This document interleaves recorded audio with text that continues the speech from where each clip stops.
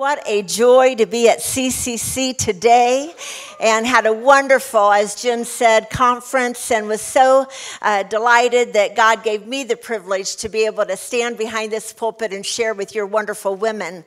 I do want to say thank you to the Schmidts. What a wonderful pastoral couple God has blessed you with, and a wonderful pastoral team that has greeted me and been so gracious to me, and that says a lot to a guest that's coming into a church. Your first impressions are top-notch. I love the way, the warmth that I feel when I come into this place. I can tell that you love Jesus and you're about what he's about, and that's awesome. I want to say that fulfillment of your potential hinges on the level of your courage. And we're going to talk about that in just a few moments, and I want to unpack that with you. We're going to talk about courage today. But first, I brought my family with me, but I had to bring them with me through technology. And so I'd like for that picture to come up on the screen. And that handsome hunk in the middle sitting with me is my husband of 40 years. And we were a statistic. And people didn't believe we would make it, but we proved them wrong. When God's in the middle of it, it's amazing what God can do. He gave us 3 beautiful children, and they married 3 wonderful spouses that we prayed for from the time our children were just young. And I will say that all 3 of them are in full-time ministry. My husband will often say, we're not in the family business. Ministry is not the family business. It just happens to be that when you're called, you say yes. And we're so grateful that all 3 of our children are doing amazing things for God, but I cannot leave off the splendiferous 7, because the splendiferous 7 are our 7 grandchildren, and they range from 5 up to almost 18. Now this is when the breath should be taken out of the air. Like, that woman has a grandson that's almost 18. How is that possible? So, I know. When our oldest, in the picture, he's actually standing behind us, behind the couch there. He pastors a thriving church in Texas. And Jeremy, when he was 14, it was so funny. We were on family vacation, and we were going to be seeing more family. And so we headed to our destination. We get to the destination, but what was so exciting for Jeremy at 14 was that he was ready to be able to sit down at the table and take on the family championship of arm wrestling. So we get to the destination, and cousins are gathering. I mean, it was a big deal. So there's everyone standing around the table. We're cheering Jeremy on, and the bell rang. We even had a bell, and it was time for the arm wrestling to begin. It was 3 seconds. It was done. And Jeremy's arm was pinned to the table by the family champion, his grandmother. So, let me tell you that you remember when you go back to school and they want you to do the highlight reel of what happened in summer? That did not make the highlight reel. But he did have some strength and courage.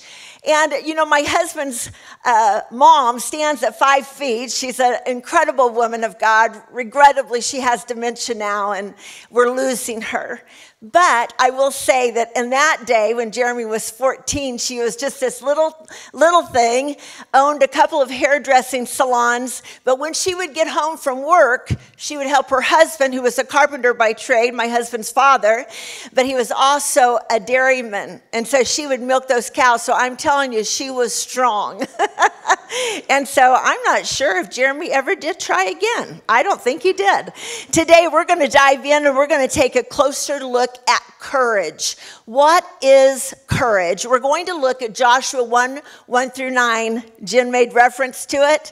And I will tell you this: familiarity breeds invisibility. And what I mean by that is that this is a passage that probably most of us, if you have been following Christ, if some of you are here kind of kicking the tires, maybe if someone invited you and you're not very familiar with the Bible, then obviously this will be new to you. But if you are familiar, I want to encourage you.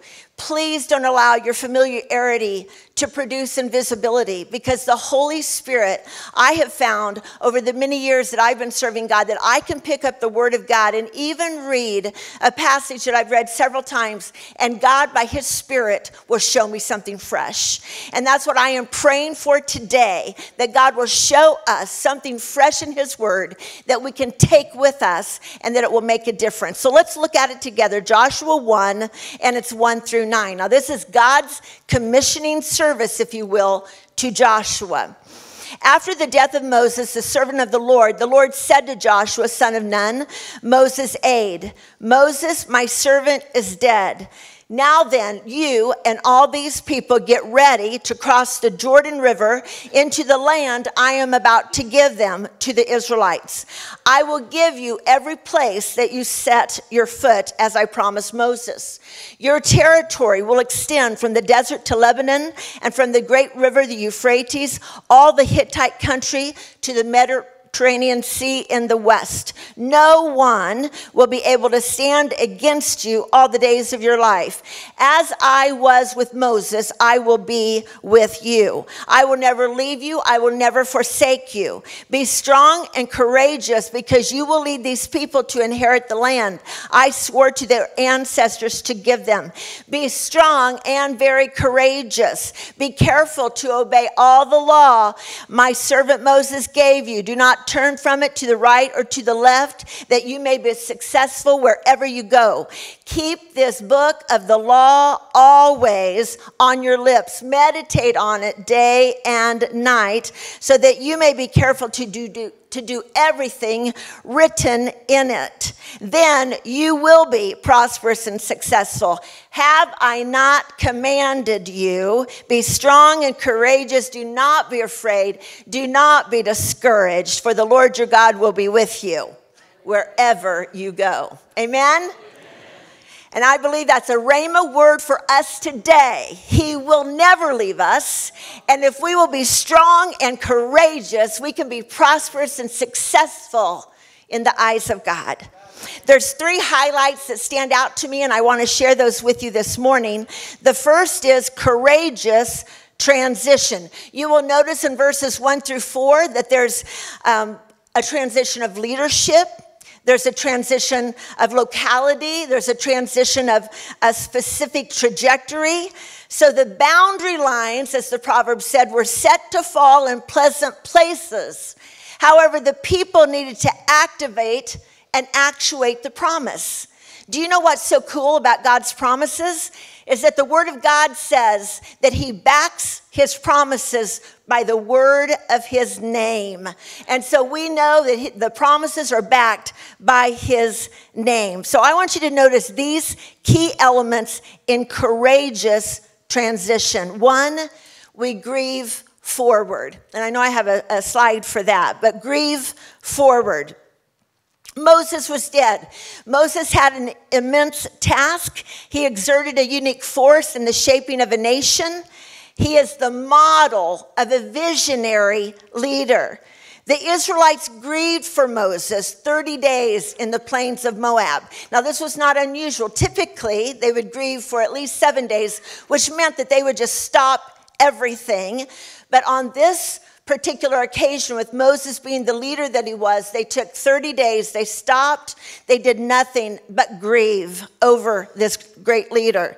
So grief is a sign of healthy closure. We grieve different types of losses: a death, a job, transition. You know, often those that grieve deepest, and you probably have seen this, those that grieve deepest are the ones that maybe have the depth of connection that others do not have, or strong ties to a person or situation.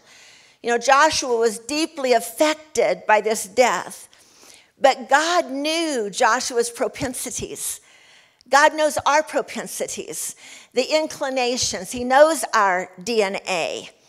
And so isn't it interesting that he tells him 3 times to be strong and courageous, because he knew that Joshua needed to hear that.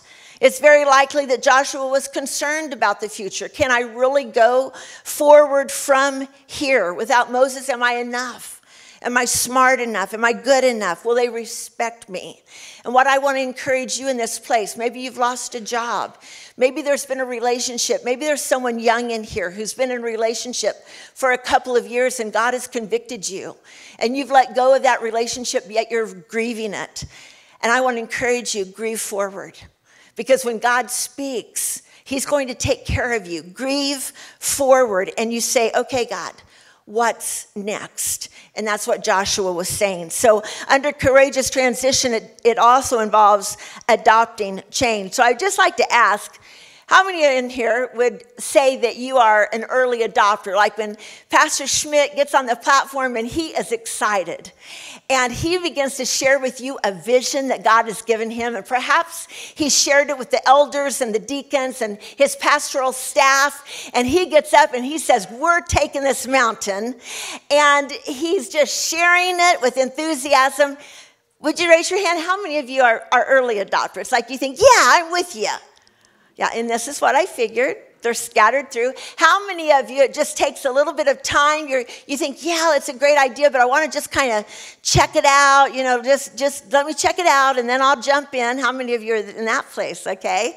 And then how many of you are a little bit late adopters? Like you hear him and you love your pastor and you want to back him and you want to be behind him, yet you want to see it first. Like it's an experiment. It's a pilot project. Let's see how well it works. And then if it works well, okay, I'll jump on that train now.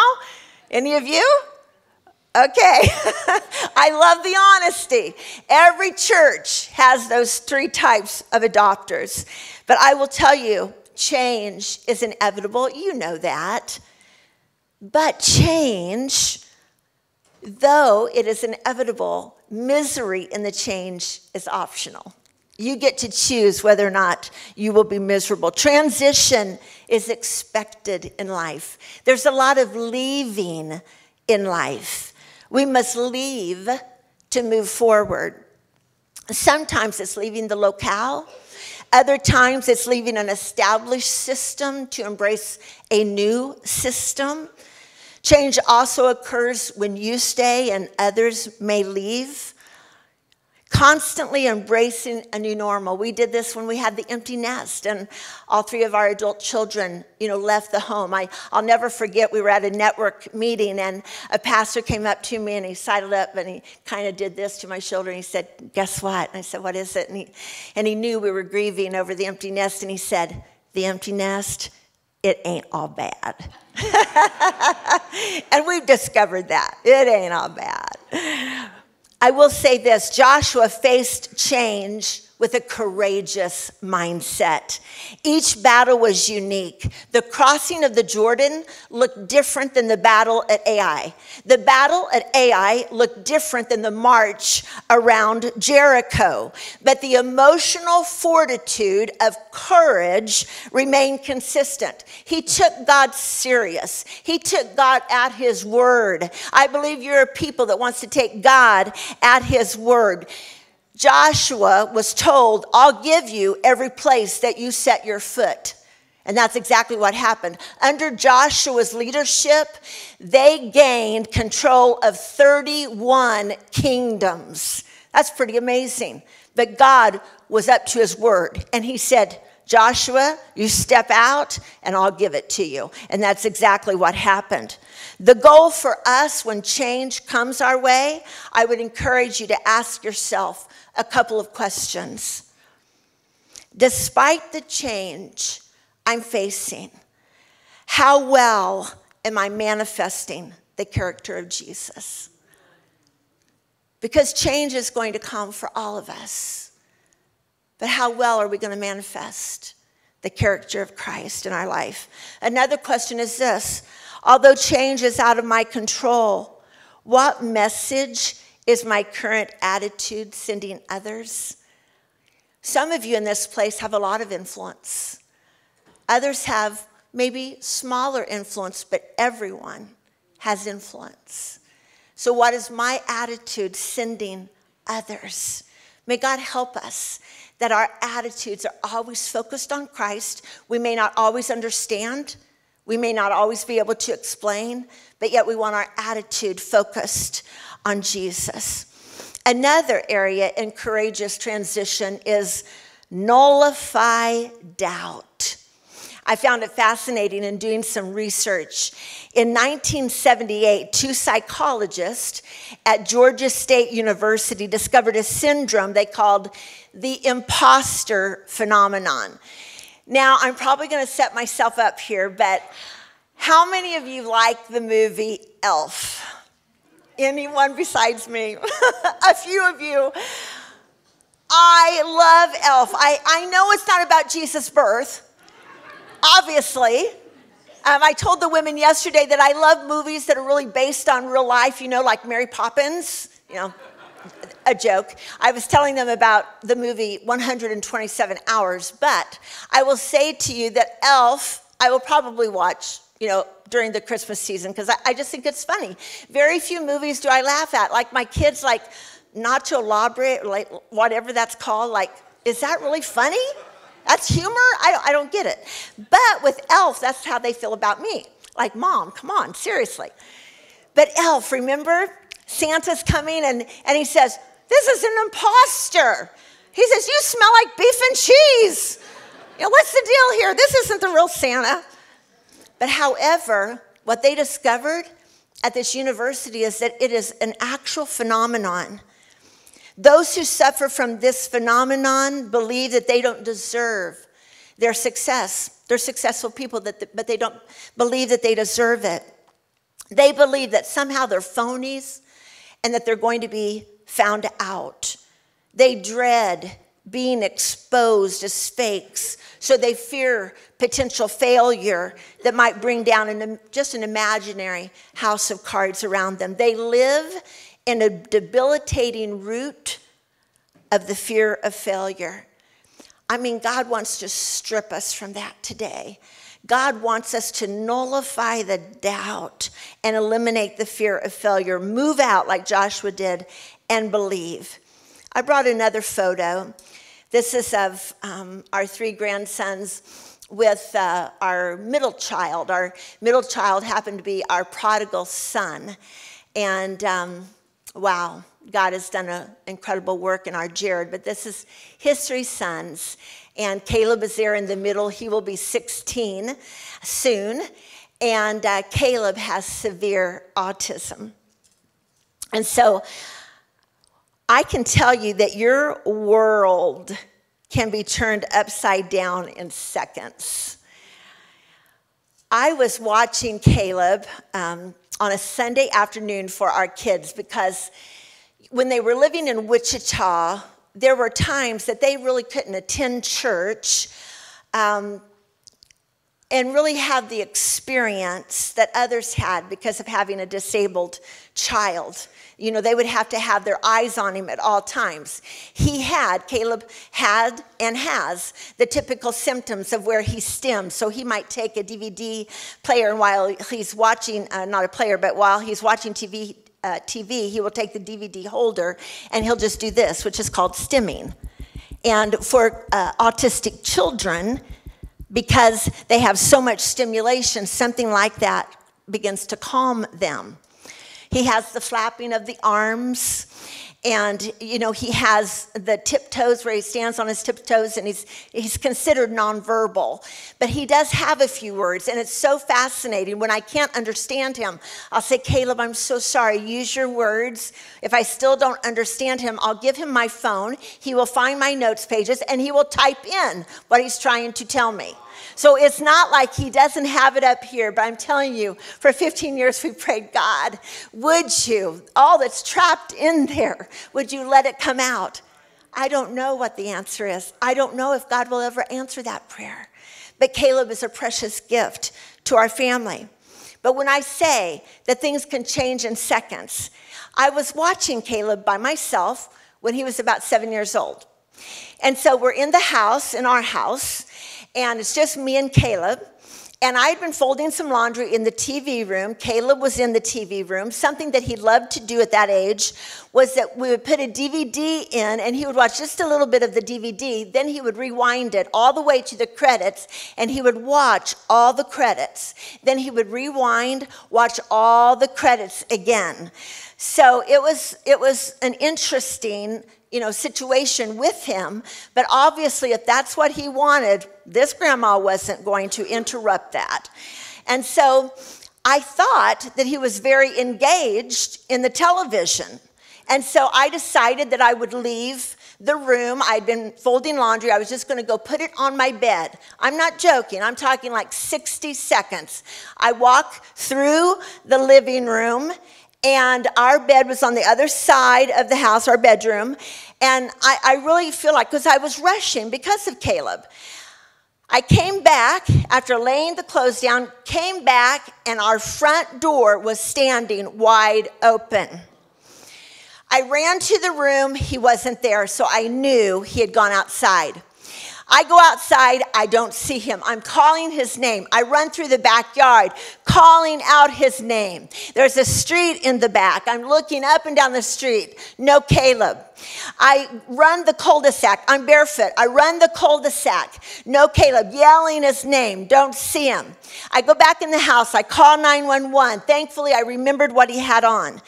Shared with them in tears what was happening. And then God just so kindly reminded me, we had a police officer. When you've got that kind of adrenaline going and you've got a grandchild that's escaped, you're not always thinking the best.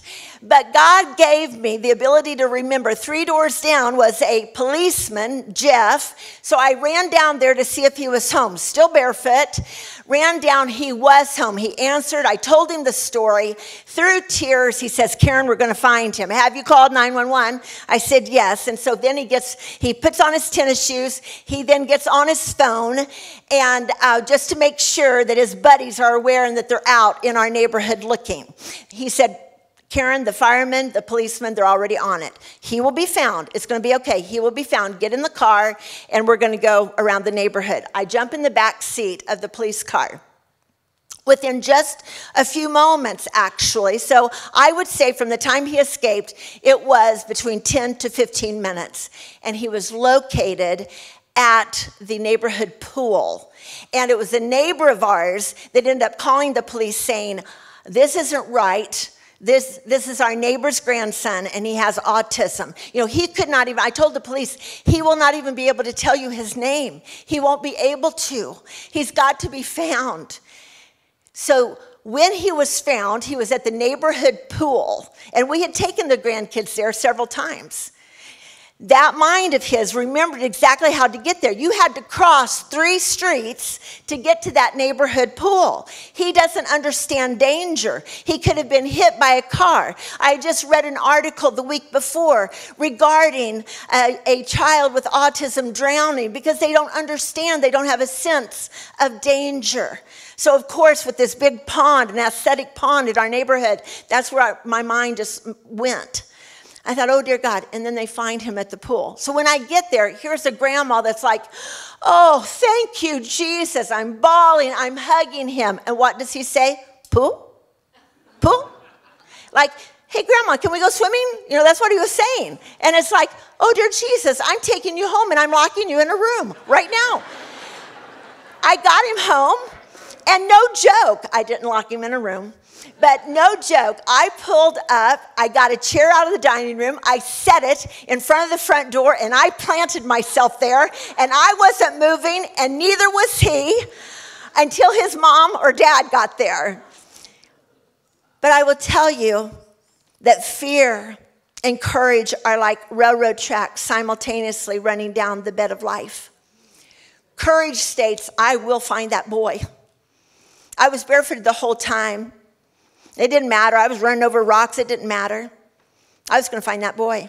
Fear says, I can't. Oh, dear God, I don't know what to do.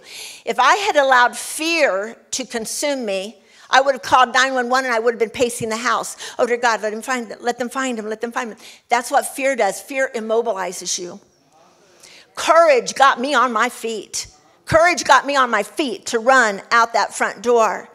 When my humor returned, I told my kids, I said, I have not ran that fast since I was in the 7th grade, and I won the 50-yard dash, boys and girls included. I was fast. Now you can look at me now and know that I don't run very often anymore.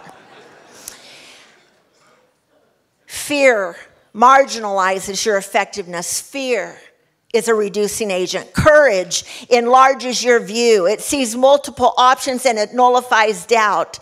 Indeed, God had promised Joshua, no one will be able to stand up against you. Do you understand that? No one will be able to stand up against you when you're following God's call.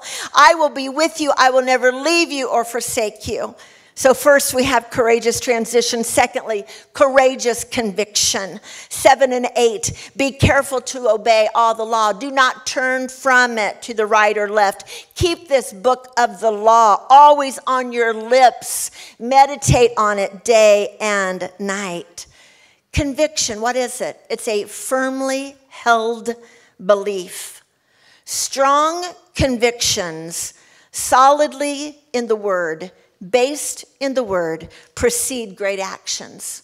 So here are some elements of courageous conviction. Credible risk. People that are courageous and have strong conviction, they're willing to take some credible risk. What's God calling you to do? And maybe you're a little bit fearful. And I just want to say, do it afraid. Just step out and do it. Do it. Follow what God is calling you to do. Credible risk. What do risk takers have in common? They don't live in the land of predictability. They set an atmosphere waiting for things to happen. They ask, what would I attempt if it isn't about me? They say, what's the point of holding back and playing it safe? When I was dropping Caleb off on a Wednesday night, after church, I felt for a few years when our kids lived in Wichita that my ministry was on Wednesday nights when my husband was traveling and our children were going to church. I wanted them to experience church as a typical family. So they and their 2 other boys went. Caleb stayed with me.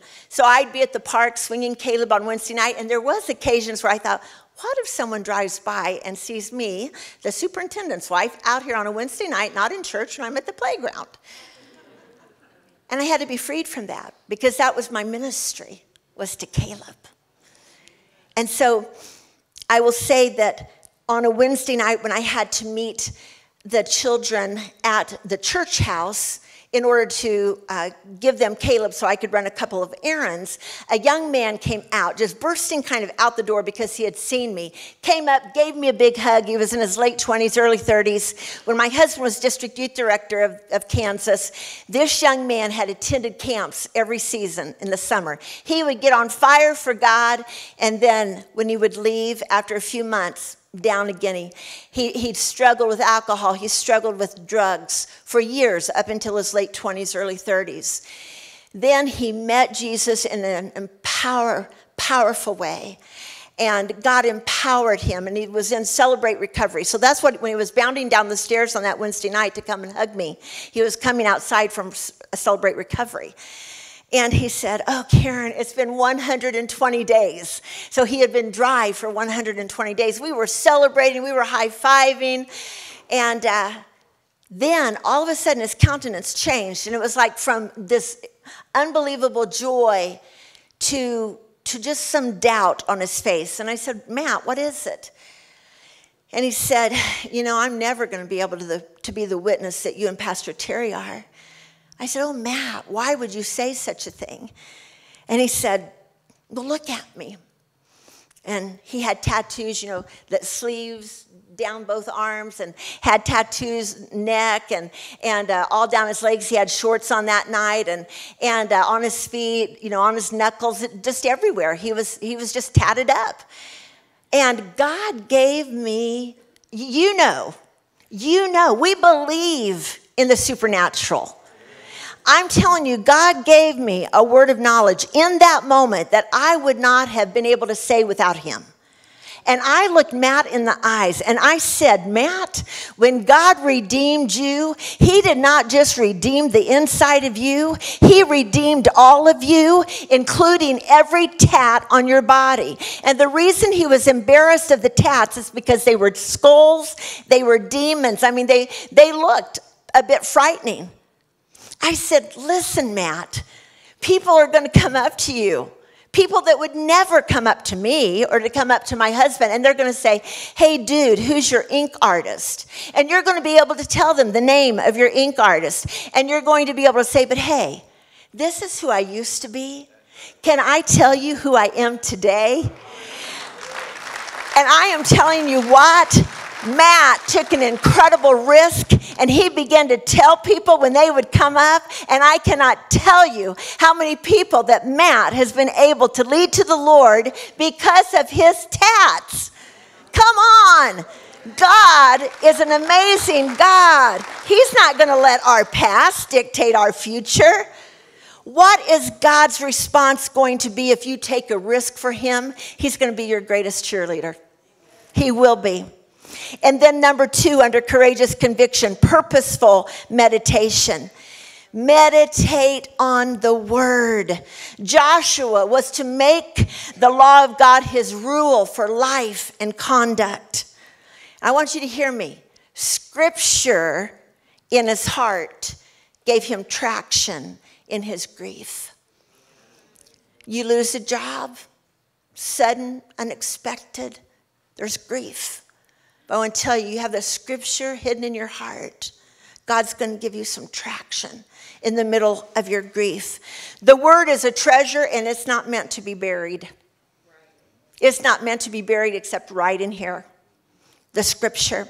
Meditation and reflection establish conviction and guarantees stability in God.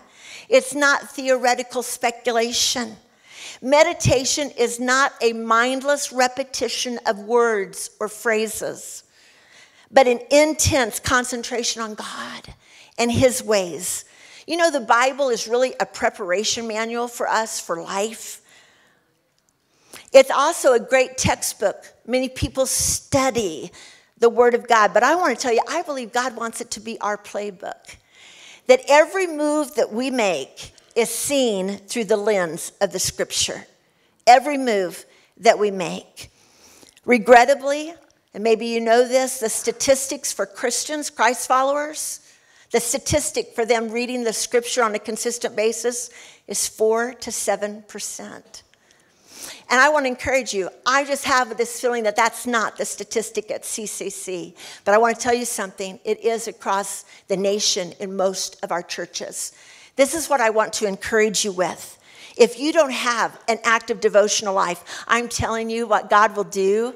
This is what God will do for you if you put it into practice. You are sensitive to him, manifesting anywhere at any time. We broaden and deepen our understanding of God when we have a consistent devotional life. We align our thoughts with his. We maintain godly direction. It's where we gain strength.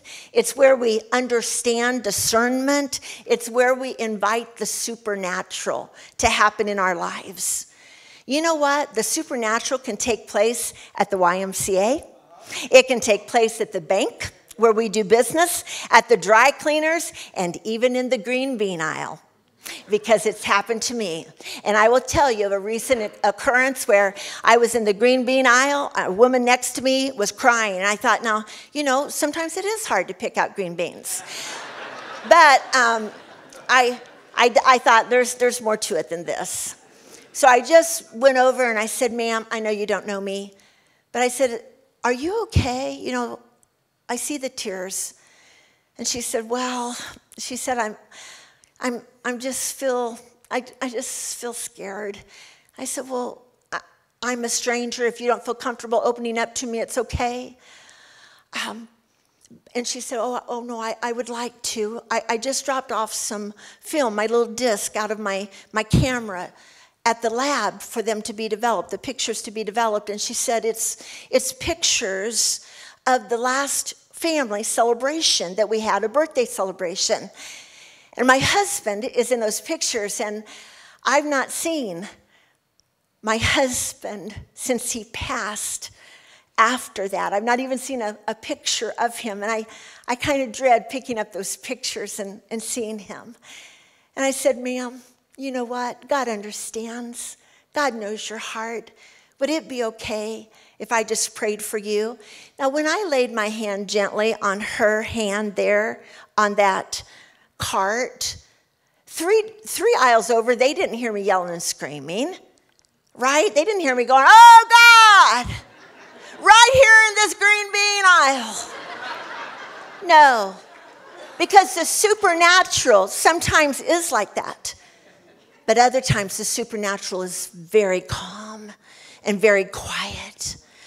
And God speaks in a whisper, and I just laid my hand on hers and I began to pray. And you know, by the time that we finished praying, I don't even know if she was a Christ follower, but I know that God spoke to her. I'm telling you, God is a supernatural God. When we consider courageous conviction, meditation, or reflection on God's word, don't just stay true to who you are, which is important, but stay true to who God is and what God has promised. In the early 80s, we were at Central Bible College, and we had more than two friends, but two friends of ours, quite intelligent, leadership giftings, highly affable individuals, fun to be around. They both went into ministry. Years later, we discovered that both of them had got out of ministry. Today, they're not living by the convictions they once held on those Bible college grounds. One fixated on Eastern religion, especially Hinduism and reincarnation. The other one, a cynical universalist. And if they were to stand behind this pulpit today, this is what they would say. They would say, because I've seen it on their Facebook, they have been liberated from falsehood. Do you see what happens when we don't stay rooted in the truth? When we don't stay rooted in who God is? And I got to thinking, when they deviated from convictions, was it possible that they began to drift when they elevated the ideas of man over the authority of God's word? I plead with you, guard your heart. It does not matter if the most famous talk show host on television tells you that there's more than one way to heaven. It does not matter if the most elite in Hollywood tells you that there is no God. I am telling you, friends, please, if that's influence to you, turn it off, ignore it, and stay true to the word of God. Guard your heart. And a final application in this passage, courageous interaction. Verse 2, now then, you and all these people get ready. So he's talking to Joshua, but he's including the community of the Israelites. This is what I want you to hear this morning. Spiritual community is indispensable. What steps are involved in courageous interaction? First, we must eliminate isolation. Find your tribe. Your tribe is right here. If this is your church, CCC, find your tribe. This is a large church, 3 services. You're not going to be able to be best buds with everyone, but you can be best buds with a few and let them speak into your life and you speak into their life and make sure that you're holding true to the promises of God. We need a tribe. Doing it all by yourself can be impossible. It's viable to stay focused and optimistic, and the best follow-through comes by belonging to a spiritual community. I'm telling you, I can tell in one weekend, this is a safe place where you can belong, where you can believe, and where you can become. And finally, courageous interaction includes affirm goodness. Look for what you can affirm in each other. Oh my word, we live in a culture and a society that they're constantly looking for the negative. God, help us.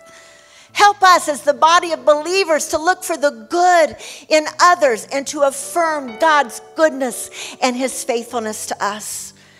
And then exercise allegiance. Joshua learned from his mentor the importance of relationship with God over everything else. God over everything else. Would you just say that with me? God over everything else. Part of our allegiance to Jesus involves connecting others to him. Did you know that the gospel didn't come to us to just find a resting place? The gospel came to us for us to embrace it and for it to go to the next place.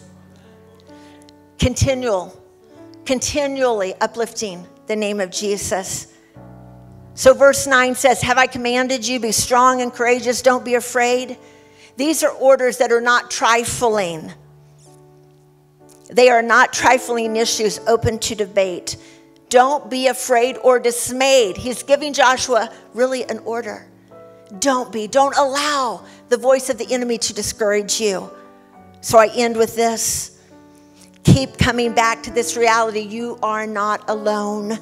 He will never leave you without direction. He will never leave you to battle it out alone. He will never leave you in the pit by yourself. He will never leave you to face opposition without his power. He will never leave you to figure it out on your own, and he will never leave you.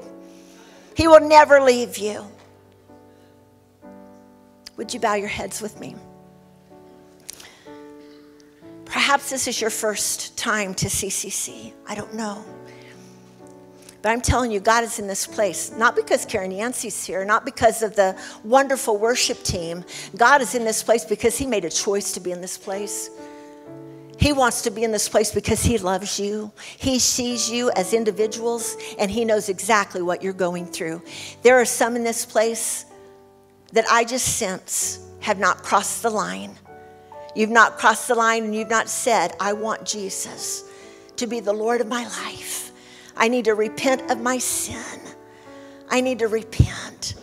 I need him. I'm struggling with fear, and I know I need to run to him. I need a change in my lifestyle. So this is what I want to ask. There's this wonderful worship team. There's this wonderful group of people here to pray with you, and I'm going to join them in just a moment. And this is what I want to say. If you're here today and you want to experience Jesus in a relationship that will change your life, that will change the trajectory of your life, I just want you with heads bowed, eyes closed, I want you just to raise your hand. Is that you in the place today? Is there someone here that you would say, that's me? God knows. Let me ask you this. Perhaps you have an issue. Perhaps you're dealing with fear. Perhaps you've not meditated on the word in a long time. Perhaps you don't have a consistent devotional life, and you would say, today's the day. I've got a line in the sand. I'm going to step over that line. And as Pastor Joy leads us in this concluding song, would you come forward? Don't let fear pin you to your seat. Come forward and let's receive what God has for us. God bless you.